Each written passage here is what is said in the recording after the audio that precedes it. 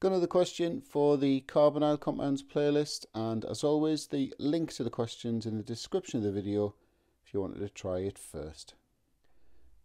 Okay, so make a start. So the test to confirm the presence of the carbonyl group, you'd add 2,4-DNP or Brady's reagent, and an orange precipitate produced indicates a carbonyl group's present. How do you identify the carbonyl compound but not use spectroscopy? You would measure the melting point of the purified precipitate and compare to known data values. Part 2, the chemical test that would identify whether the carbonyl is an aldehyde. So you'd add toluenes, or you could say ammoniacal silver nitrate, and the production of a silver mirror confirms the aldehyde group. Moving on to part B, so first thing I'm going to do is work out the empirical formula using this information.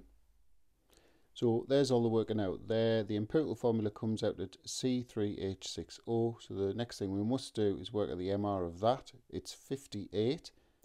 And then if we look at the mass spectra, so we'll look at F first, we've got a peak here at 58. So it's looking like the molecular ion peak is that one. And then if we look at G, we've got another 58 here. Remember, these peaks that are just 1 or 2 units higher than the molecular ion peak, they're due to the presence of isotopes. So we now know that the MR is 58 of both molecules, so that means the molecular formula is the same as the empirical formula. So I would just get that into my answer like this. Both spectra show a molecular ion peak at M/Z58, therefore the molecular formula is also C3H6O.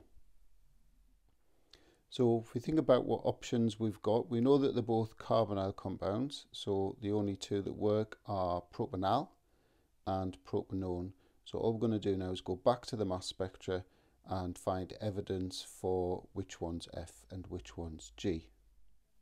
So I've just zoomed out so we can see both mass spectra on the screen, so I hope you can see everything okay. Remember, these are our options. So what we need to do is look for obvious differences in the fragmentation patterns of the mass spectra, and then establish which compound can form a particular fragment and which one can't. So I think the exam board's been a little bit naughty here in terms of the fragments that they've given us. So if we start with this one here, so we've got this huge peak here at M/Z43 for G. So if you think about how 43 could form, the MR is 58 of both of them, remember. So to get to 43, we need to lose 15. So that's a classic loss of a CH3 group. Well, both of these structures can actually lose a CH3 group, but for some reason, this one here isn't showing a peak at 43. So that's a bit of a red herring, that one. So the other obvious one is the peak in F at M/Z29, so this really tall one here. Now only one of these two molecules can actually form a peak at 29, and it's this one here.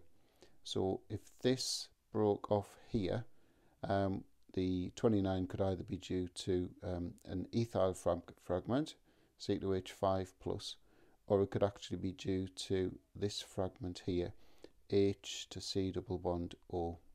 So this molecule here, propanal, is F, and this one here, propanone, must be G. So in terms of justification, I'm just saying F shows a fragment at M/Z29. That's due to C2H5+ or CHO+, and we'll just say G is unable to make this fragment.